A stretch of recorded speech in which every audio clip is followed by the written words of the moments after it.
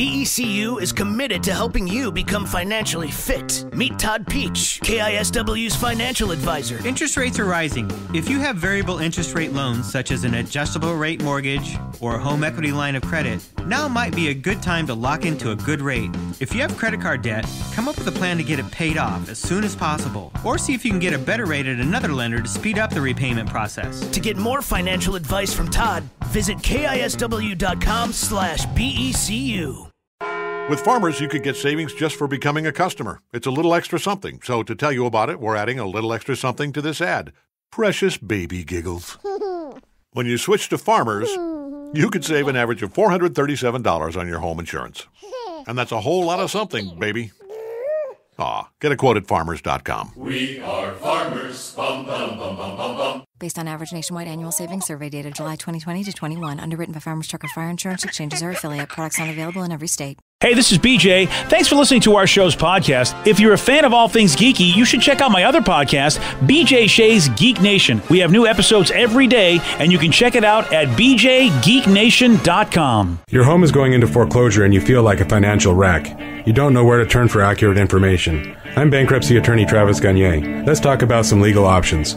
If we work quickly, we can propose a plan to save your home, modify the loan, or in many cases even eliminate your second mortgage. The consultation is free. I've helped hundreds of people just like you make informed decisions about whether to save their home or exit it on a reasonable, organized timeline. The chapter you choose sets the tone for the next chapter of your life. Please contact me today at choosetherightchapter.com. That's choosetherightchapter.com. 99.9 Kai. What is it? Kai? It's Kai. Hello, Kai. Kai. Take two.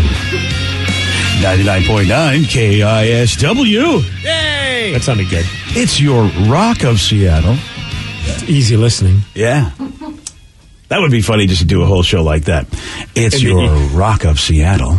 The easy listening show. I used to do that way back in the day. It was one of the first jobs I ever had was for one of those, like, WLYT, The Light. I always thought it would be funny to do like a SNL type skit where, I mean, obviously I'm not ready for SNL or anything stupid you're not like that. But they are ready for prime time, but you're not. But wouldn't it be great if like they had like a whole bit about a guy that's like, you know, your easy listening DJ, and he's like really like got the smooth sound, the nice pipes, and then when he hits a commercial, he's a raging a-hole to like his staff, like just scream, because it's kind of like that's how rumor has it. That's how some people are. Well, some people Rumor might has it. say Rumor that, has it. When I used to shut my microphone off and the automation machine that ran everything wasn't working, I sounded just like the guy you described. Wouldn't it be good? That'd be so funny. Like, you're listening to the smooth sounds of Seattle. We've got Kenny G and also Hall & Oates. We'll be right back. Vicky, what the hell is wrong with you? Like someone like screaming. Nice. Did I ever tell you the story? What's the story? Oh, you're describing me 100%. I'm a lovely DJ. It wasn't an SNL bit. It happened, and I almost got fired for it. Because this was got to be over 35 years ago, there was a giant computer that basically it looked like one of those old card reading computers. Yes. And I was that guy. I was like, I do remember this, but it's a great story. WLYT. But this thing did everything for me, including turned on my microphone, Danny. I had no control over anything. It just said, okay, I know my song is ending, and I'm supposed to talk now, and I had to wait for this giant computer machine to turn my mic on. So the song ends, and the giant computer machine is doing nothing. And I go out there, I don't know what buttons to push. The thing is literally like 8 file cabinets long, and it is probably, it's double the size of a regular file cabinet. So I'm pushing buttons, and so I'm out in the other room, and then finally it turns my mic on, but I'm out there going, you effing piece of S. And so basically it's like, W Light, we'll be right back. And it's like, sailing into the night, you effing piece of S. And it was Sunday, and the people that were listening are churchgoers. Lord's Day. Yeah, they were going to church listening to the show, and it was not good. So that was exactly my life. It's like, I'll be right back, and then trying to figure out how to get that thing to work. I remember I was working on it wasn't an easy listening station, but when I first started in radio, there was like a guy that was like, he was like a news guy, and he had his own booth, kind of like how the Rev's in his own booth, but like he was the likable, like, nice guy on the air, like, in that whole world. And then one time he just had a meltdown when the microphones were off. And it was like early in my radio career, and I look over, I'm like, hey, what's going on with him? And you're like, oh, yeah, every couple of months this happens. Just he'll blow over. And he's throwing it. At the time, they had these cart machines, which were like 8-track things, and the reel-to-reels, and everything's just flying in that room, and he's throwing it against the soundproof glass and screaming and yelling. And then he finally walks out. I'm like, you're okay? He's like, not now. And he just leaves the room. I'm like, yeah, that's probably my bad for asking, are you okay? Clearly you're not okay. You've just been throwing things in a room by yourself. Yeah. I don't know what happened and why he did that, but they were right. Every few months he would have that meltdown. You can't do that anymore. Isn't that sad? It is unfortunate. I mean, that was... Isn't that unfortunate? You can't freak out and throw things. Yeah, that was his way of controlling himself, and now, or dealing with the ridiculousness of life, and now... What's he going to do now? They had those smash rooms. Yes. Yeah. You can go in here. Yo, go to the dump. I did that yesterday. First of all, I threw away over 660 pounds of stuff, which I was very disappointed I couldn't find 9 more pounds of that. Oh, yeah. How great would that have been in my research? The lady's like, oh, yep, it's 660. I'm like, please say 9, 660 pounds. I'm like, damn. Oh. But man, dude, like you back that, we rented out a van, and you just back that van up to the pile, and you just chuck everything. And it feels so good. It's such a stress relief. Oh, nice. And it seems ritualistic, like you're throwing your old life away, ready to start new. That's right. And when things smash, it feels amazing. So it's kind of like one of those rooms that you're talking about, Danny. Oh, well, isn't that funny that's what we have to have now, smash rooms, because we can't be smashing things in the room that we're in. I think that's just unfortunate. See, I think we did it better in my day. What if the people up above us aren't actually doing construction and they're just a bunch of angry workers and they're always just throwing stuff? An entire, basically, skyscraper floor filled with stuff you can break. Yep. Why wouldn't we know about it now? Yeah. Because I'd be up there. Yeah, they need to invite us up there. Well, so Danny, if in the old days, you'd get to throw stuff around in this room. Sorry, buddy. I'm just saying, No, it would be accepted. Nobody would think anything of it. Steve would ask you how you're doing. You'd say, not now, and then it'd be fine. You're like, not now. Yeah. And duck. Yeah. Ah, those days. We miss those days. And you and I both know we've worked with people that are the throwers. Oh, man. One of my first days on a job, I saw the host throw a producer or intern. Like, not just throw an actual item. They threw the intern. All right, now that's a step up. I have never seen that. The person got to get out of my way and threw that person. Whoa. And then we go to commercials. Like, so what do you think? I'm like, you'll never do that to me. He's like, what do you mean? I'm like, I am not okay with how you just handled that situation. I was like, if you do that, we're throwing fists. And he's just like, all right. And that was our first conversation. Probably assessed and said, yeah, you know what? Yeah, you're not the throwable type of guy. I hire different kinds of people. Like, you can throw carts and CDs all you want, but you're not throwing me. Yeah. You know what? This is the day one conversation I had to have. I feel like that's reasonable. There's a lot of things you got to put up with when you're in the entry level position, but I think being thrown around, you probably get to say seems out of fairness. Yeah. We got a woman who led a cop, actually led a bunch of cops on a high-speed chase. Why? Well, it's all because she had to poop. Steve will tell you all about it. He's got the Miggs report for you at 6:17 on The Rock. BJ and Miggs, mornings on The Rock, 99.9 KISW. BECU is committed to helping you become financially fit. Meet Todd Peach, KISW's financial advisor. Are you saving for your child's college education? If so, consider a 529 plan. To find your options, visit savingforcollege.com. You will find a comprehensive list of other states' plans, along with details, rankings, tools, and calculators. That's savingforcollege.com. To get more financial advice from Todd, visit KISW.com/BECU. Farmers Claim Forgiveness means a claim won't increase your premium if you've been claim-free for 5 years. So your premium stays premium. Get a quote at farmers.com. We are farmers. Bum, bum, bum, bum, bum, bum. Not available in every state. Only available with select Farmers branded policies subject to terms and conditions underwritten by Farmers Truck or Fire Insurance Exchanges or affiliate. 99.9 KISW, The Rock of Seattle. Well informed on the issues of the day? Not this guy. Live from the KISW News Center in downtown Seattle, this is the Miggs Report. Well, thanks, you guys, and thanks to Mercedes-Benz of Seattle for giving us the Migs Report. And today it's time to pull out your putter because it's mini putt day. Oh. Mini golf. Oh, nice. That's right. Enjoy your day of mini golf. I think the weather's going to be decent enough where you could do that. It's like 70 degrees and sunny. Oh, yeah. All right, let's do that. It's also International Day of Peace. Oh, well, then don't go playing mini golf with me. So be nice to your Canadian friends. Oh, you're Canadian for just the Canadian friends? Well, anyone, but they're the closest, right? They're the closest friends you got? Friends from Mexico, your friends in Russia. Oh. Wherever it may be, just be nice to them. Oh, so you're covering everybody. It's an International Day of Peace. This lady in Oklahoma, though, she had a little bit of an issue with the police, mainly because of what was going inside of her stomach, it seems, because she's a 28-year-old woman by the name of Emily from Oklahoma, pulled over last week for not wearing a seatbelt. Okay. Well, then she pulls out her ID, and the only form of ID that she had was her medical marijuana card. Oh, she's, yeah. Well, the cops ran her name. They found out that she had a suspended license. Oh, boy. And she begged them to let her go for a couple of reasons. One, it was her birthday. Oh, nice. And number two, she told them, I gotta poop.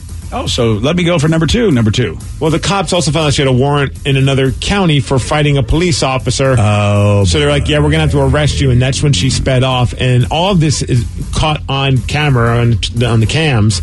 So here she is first talking to the cops and then speeding off and then them pulling over again. Your license is suspended? Why? I don't know. And now I'm waiting to see if you have warrants through Woods County. I have to poop so bad. Where do you think I was going? Hey, man. Just let me go. Because I know your license is suspended. I'm sorry. I didn't know it was. I won't drive no more, but can I please go home and go poop? You have warrants through Woods County, and they're coming to get you. No, they're not. Ma'am. Get out of the vehicle now! Can I poop in your car, man? Yes, at the end she did say, can I poop in your car? I don't know if they said yes or no to that. I'm assuming that they said no to that. Can I poop in your car? Yes. Oh, that's a question I didn't expect anybody. You don't expect that one. I like, you have a suspended license. Why? I was like, I don't know. How do I know why? You're the one. You're the idiot. Yeah. I got to poop so bad. He's like, where do you think I was going? Wow, that cop was great. Yeah. That's, man, see, this is what they deal with. This is what some people got to deal with. No word on whether or not she was just trying to celebrate the 9 Emmy wins for that show, Poops Creek. Oh, Poops Creek. Oh, I see what you did there. Yeah. Congratulations to that show. Did very well in their final season. That was pretty good. Yeah, actually. I mean, you know what? I'm going to give you another one. Yeah. Thank you. Spent all morning working on that, BJ. No, not really. Yeah. Poops Creek. Let's talk about the Seahawks game last night. Holy smokes. Yeah. What a game. I still haven't slept. I was feeling good. I'm like, oh, they're up by 12. This game's going to end rather relaxing. No, it goes down to the wire. They're up by 5. Cam Newton's on 2 seconds left in the game, about to score. Yeah. I just thought, oh, this is going to be over. And man, there's so many things to be impressed about that game. The big stop at the end, which led to the Seahawks winning the game on Sunday Night Football 35-30 against the Patriots. Russ continuing to cook. 5 touchdown passes to 5 different wide receivers. Yeah. One's actually his running back as well. The battle between DK Metcalf and Stephon Gilmore, that was pretty impressive. Yeah. Or I think the vote goes to, for the most impressive part of the game, Bill Belichick's son and assistant coach Steve Belichick's mullet. Yes, that mullet's fantastic. That was the most amazing thing ever. Yeah, he looks good. Yeah, the whole time I'm like, can you cut more to Steve? I want to see that mullet in all its glory. Oh, yeah. Even with the mask on, it didn't hinder the mullet. Yeah, you see, now he was all business in the front, though. He had to take care of the game. So clearly, Bill Belichick is a good parent. Yeah. He raised a good man with a good mullet. He raised Joe Dirt. Yes. Yeah, he totally did. All right, so like I mentioned, the game ended right at the goal line. Seahawks up 35-30. Fortunately for the Seahawks, they did something they weren't able to do before, which is stop Cam Newton from just waltzing into the end zone.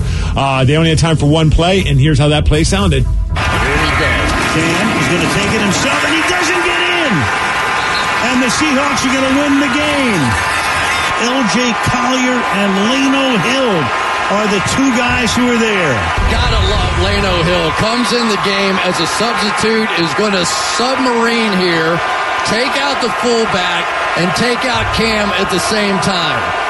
No question about it. L.J. Collier in on the mix as well.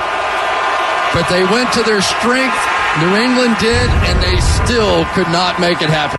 Cam Newton looked great out there. Yeah. Had a very good game. I thought it was awesome during the press conference with Pete Carroll. He summed up what I think a lot of us were thinking. How insane would that game, the ending of that game, been if there were actual fans at CenturyLink Field? Yeah. And here's Pete talking about it.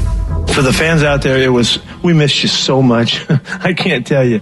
We're so used to this extraordinary following and crowd and energy and juice and all that. And so I don't know if you saw our guys, but our guys were trying to fill in for you. I just wish so much that you'd have been there for the last play of the game. I just think it would have been just so crazy. I hope you went nuts and did what we were talking about doing and enjoyed the heck out of it. I know Danny and I were texting, I can't handle this. My heart is racing. And the hardest part about that was, we went to bed because we put baby Tatum down, even though she was like, the Seahawks got this. I could go to bed, guys. Yeah. And so we're lying in bed watching the game, but my wife fell asleep towards the end of the game. And it's like, man, she doesn't get enough sleep as it is because of the baby. So I'm trying my best to not be loud while in bed watching the end of this game. I'm shaking. And when they finally, stop it, I have to I let out like a little dolphin squeak. I was like, I was like, I didn't want to wake her up, but I was like, this is amazing. Oh my gosh. And quickly texting Danny because I had nothing. I was like, I can yell through text and that's about it. Yeah. We all said a lot of F words on that text on the last one. Another person who agrees that it would have been awesome if the fans there was the guy that was a big part of that stop, and that's LJ Collier. Those are big time plays, man. You can't really just the excitement, just with your boys, everything, just to finish it off, man. It's a hell of a play, man. Imagine if we had fans here today, Seattle still be shaking. One person just texted saying I was watching the game on my phone in the grocery store at the end. My wife was pissed that I screamed at the end. Well, come on, you not scream. You got to scream at that.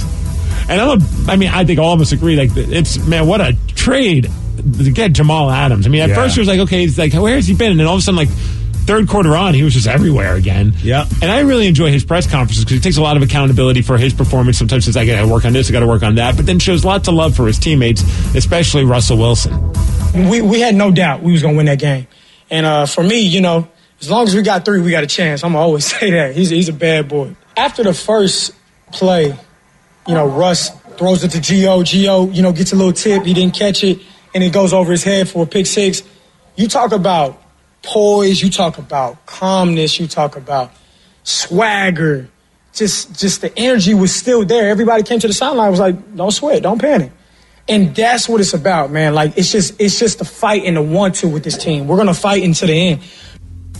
And I also love he took a little dig at his old team, the Jets, again. Says, I'm not used to beating the Patriots during the press conference. Because, they were in the same division. Oh, that's funny. Conference. Yeah.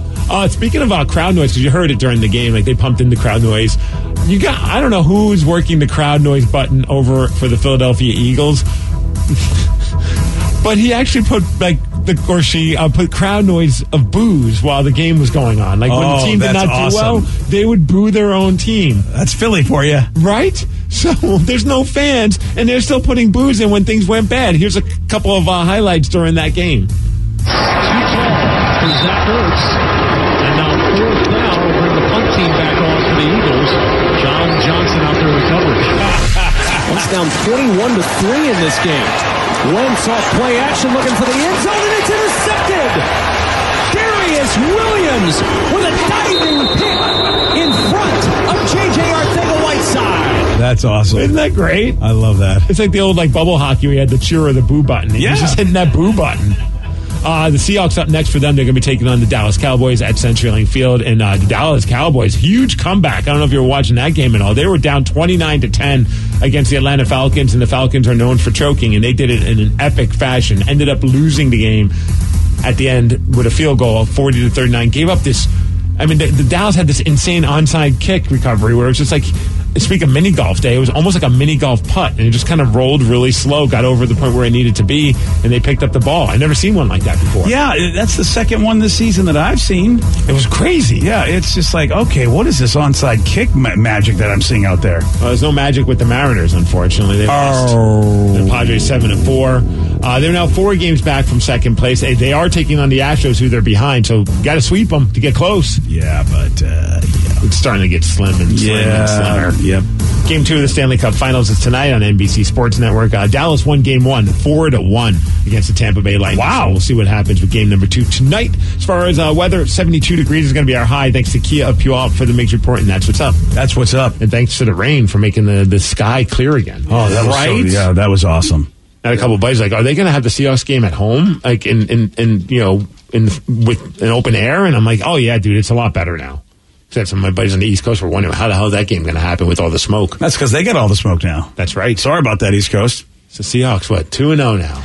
2-0, and now I'm wondering, it used to be, we'd be like, oh my gosh, it seems like Russell's always going to come back and bring this team back, and that's our excitement. We're just, chomping our nails going, will we win the game if Russ can bring us back? Now it's like, will the defense keep the other team from winning the game? Is that going to be the way we just bite our nails all season long, is that Russell does great and goes out and, 5 touchdowns. You can't ask your quarterback to do more than throw 5 touchdowns.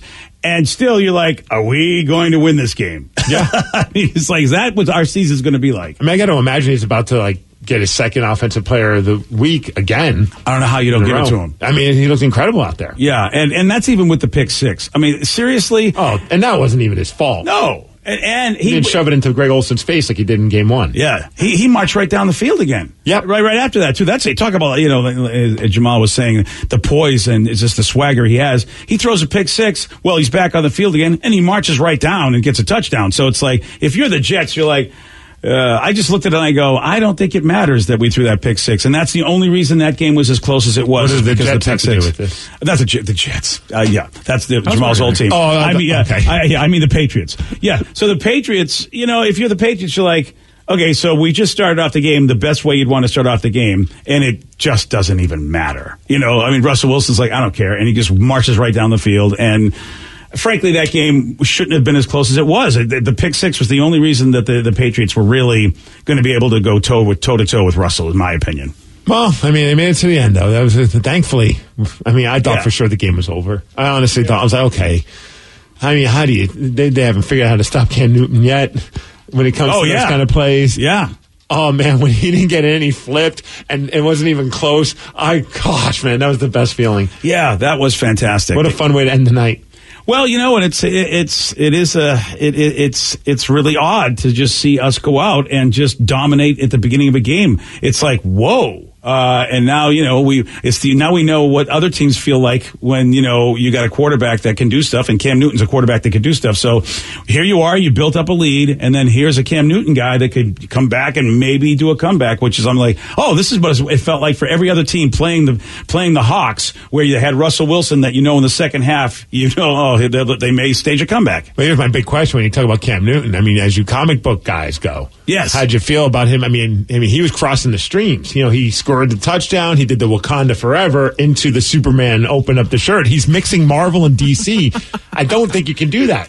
You're right. And I wasn't sure. I thought it was Wakanda Forever, but also Wonder Woman does that too when she's trying to block bullets. That was absolutely Wakanda Forever. I'm willing to put all the money in my pocket, which is only $10, but I'm willing to put all of it down that had nothing to do with Wonder Woman. Yeah, I was trying to give him the benefit of the doubt that he wasn't crossing streams. He might be excited for the new Wonder Woman 84 coming out for Christmas. I'm positive that's not the case. Yeah, but that's her move too. I don't know who did it first. I don't know if Black Panther or Wonder Woman did the crossing thing first. I'm not sure, but you're probably right, Steve. I'm just trying to give him the benefit because I don't believe in crossing streams either. Yeah, you got a Marvel or DC. Yeah, you a Marvel guy or you a DC guy? Yeah, come on, figure it out. That's why they lost. Yeah. Oh yeah, clearly. Yeah, I think you're right. On Friday, Steve, he did get this one wrong. What is the square root of 400? Pass. Hey. No. Oh. Yeah, I also got that wrong too. So I can't even yell. It's 20. I didn't think it was 20. Okay. No, I didn't. So I can't even make fun of Steve for that one. You want a shot at beating Steve? You got it. 206-421-ROCK. We're playing Beat Miggs at 647 on The Rock. Today's podcast was brought to you by Travis Gagne, bankruptcy attorney. He's here right now and has agreed to answer more of your questions about bankruptcy. What's the difference between filing for bankruptcy and credit counseling? Credit counseling is a useful process in some circumstances, but it does show up on your credit. In fact, from a credit scoring standpoint, credit counseling shows up just like a bankruptcy, so it's going to affect your credit as negatively as filing bankruptcy. In credit counseling, the idea is that a credit counselor works with your creditors on your behalf to try to lower interest rates or work out payment plans with your creditors to pay back your debt over time. In credit counseling, you almost always pay back 100% of the debt, sometimes at lower interest. And of course, some creditors will participate in that process and some won't. So you're usually left with kind of a mixed result with credit counseling and, of course, a high payment. Thanks, Travis. If you have more questions about bankruptcy, you can reach out to Travis anytime at ChooseTheRightChapter.com. That's ChooseTheRightChapter.com. Thanks for listening. BECU is committed to helping you become financially fit. Meet Todd Peach, KISW's financial advisor. When was the last time you took a look at the asset allocation of your investments? With the recent increases in the stock market, your investments may have behaved differently, with some gaining or losing more than others. This can throw your asset allocation out of balance. If you haven't rebalanced recently, take a closer look to make sure your allocations meet your objectives. To get more financial advice from Todd, visit KISW.com/BECU.